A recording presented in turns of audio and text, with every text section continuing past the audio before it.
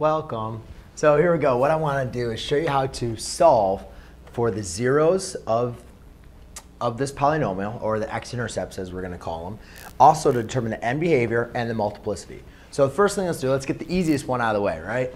So I want to determine the end behavior. And to determine the end behavior, we need to look at the degree and we need to look at the leading coefficient.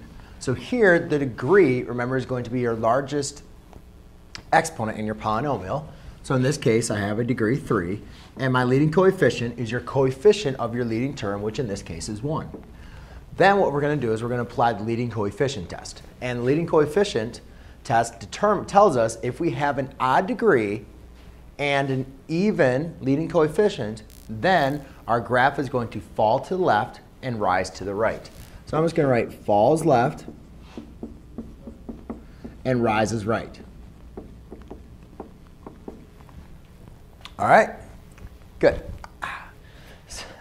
I don't know, whatever. So here we go. Now the next thing we need to do is determine the zeros. So what I'm going to do is, remember the zeros are your x-intercept, where your graph crosses the x-axis. Therefore, we know that y is equal to 0, or in this case, since we're talking about a function, f of x, our output, is going to be equal to 0. So we're going to represent 0, and for our f of x equals x cubed minus 4x squared minus 25x plus 100.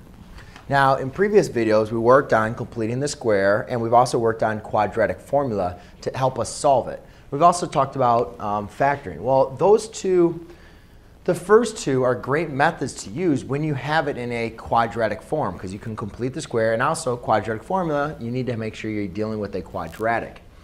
We could solve this by graphing, but obviously I like to do videos that are in person, so I'm not going to show you the calculator route.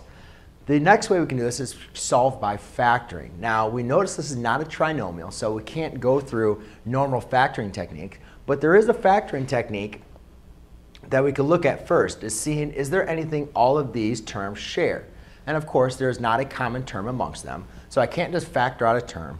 But there's the next thing I look at is whenever I have 4 terms and I'm looking into factoring, factor by grouping. Write it down, remember it. 4 terms, factor by grouping. So that's what I'm going to do. What I'm going to do is I'm going to split up my first 2 terms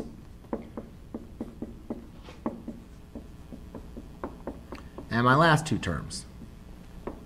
I'm just going to put parentheses around them. Then what I'm going to do when factor by grouping, what you do is you just split your polynomial up and you factor each group individually. So I see, what can I factor out of my first 2 terms? Well, I can factor out an x squared. So I have x squared times x minus 4. Then I look at my second group and I say, what can I factor out of that? And I can factor out a negative 25, and that leaves me with an x minus 4. So what you notice, ladies and gentlemen, is by factoring out, what I have done is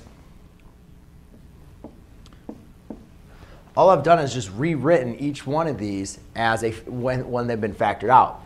Now the next thing I want to do is I want to take it a step further. Can I factor something? Can I factor out a common term again? And you notice, yes, there's a common term of x minus 4 and x minus 4. I don't need to look.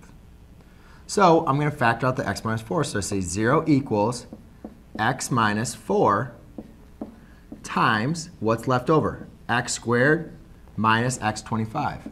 X squared minus 25. And then, there we go. Now I can use the zero product property to solve. So I have x minus 4 equals 0, and x squared minus 25 equals 0 by using the zero product property. Then my zeros are going to be x equals 4. Add 25 to the other side, take the square root. I get plus or minus 5. So x equals plus or minus 5. Now what we need to do is determine the multiplicity. Remember, the multiplicity is going to tell us if our graph is going to touch at the 0 or if it's going to cross. And I'll show you how to graph this in a second. So here, my multiplicity, I need to look, what you need to do to determine the multiplicity is you need to go back and look at where it, what your degree of your factor. Here, my degree of my factor is 1. So this, actually, all of my zeros have a multiplicity of 1. Now, this one gets pretty confusing for students because they see the squared, but remember, it's the exponent of your factor, not what's inside your factor. It's the exponent of your factor, so therefore, all of my zeros are going to have a multiplicity of 1. Now, if I wanted to graph this real quick, let's just take a look at our end behavior. We said it falls left, rises right, correct? The next thing is we know it crosses at positive 4, 1, 2, 3, 4, positive 5, and negative 5, 1, 2, 3, 4, 5. So we could say it's going to look probably something like that. That's not the prettiest, obviously, graph, but you can kind of see, you need to know that it's important that since it has an odd multiplicity, it's going to cross at each one of the zeros that we determine. So there you go, ladies and gentlemen. That's a brief little overview. I hope that helped you out. If you have any questions, please comment below. Thanks.